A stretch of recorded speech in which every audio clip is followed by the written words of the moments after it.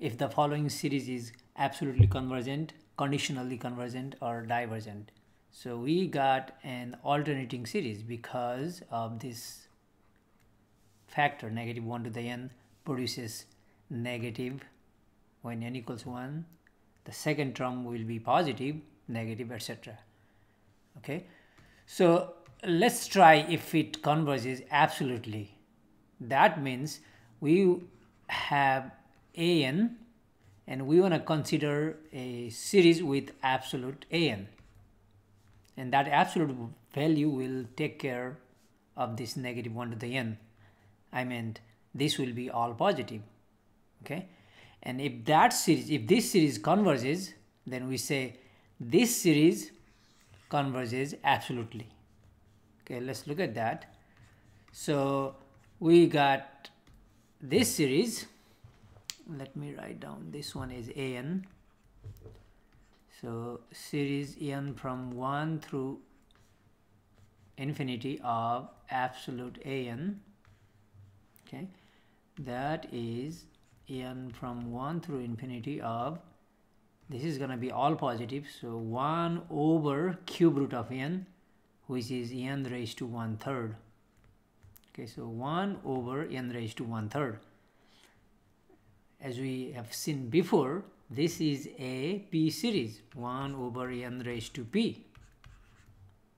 And if this p is bigger than 1, this series converges.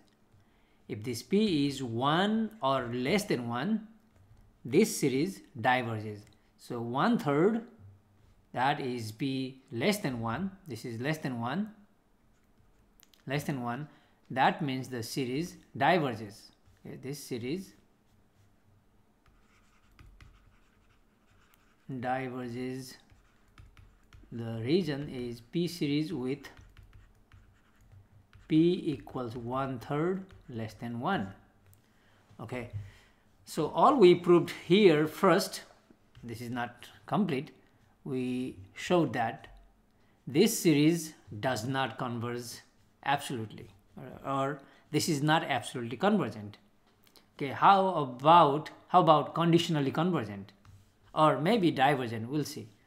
So this is an alternating series, and we know that for an alternating series we can use the alternating series test to see if the series converges.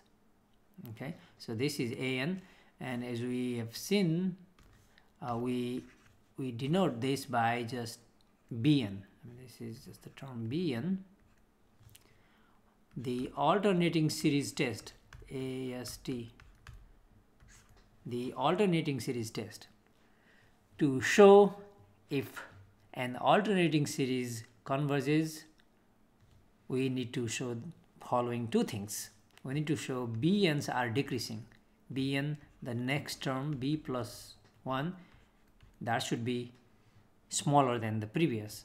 Okay, then not only bn's should decrease, they should decrease to 0. That means when we take limit of bn as n goes to infinity, it has to go to 0. If these two conditions are satisfied, then this series converges. Okay, but if one of these two fails, we cannot conclude anything. Let's see. So here bn's are 1 over n raised to 1/3 cube root of n. Okay, what is the next term? bn plus 1 would have been 1 over n plus 1 raised to 1/3. And we know that when the bottom is bigger, the denominator is bigger, because n, we got n plus 1, n plus 1 is bigger, that means the fraction is smaller. The whole fraction is smaller. So bn plus 1, bn plus 1 is indeed smaller than bn, because bottom, the denominator is bigger, means the fraction is smaller. Okay, that's true. Now we want to find the limit of bn as n approaches to infinity. That is limit of 1 over n raised to 1/3 as n goes to infinity. So when n goes to infinity, that is infinity raised to 1/3 on the bottom, that's very big, and 1 over very big is 0. Okay, so both conditions for the alternating series test are satisfied. That means by the alternating series test, the given series converges.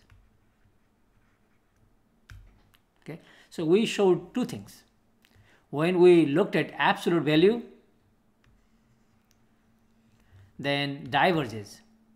But if we just consider the given series, which is an alternating series, by the way, because of -1 to the n, it converges. That means we call the series converges conditionally, or the series is conditionally convergent. Thus, the series is conditionally convergent. Okay, all that means this series converges itself, but if we take absolute value, it diverges.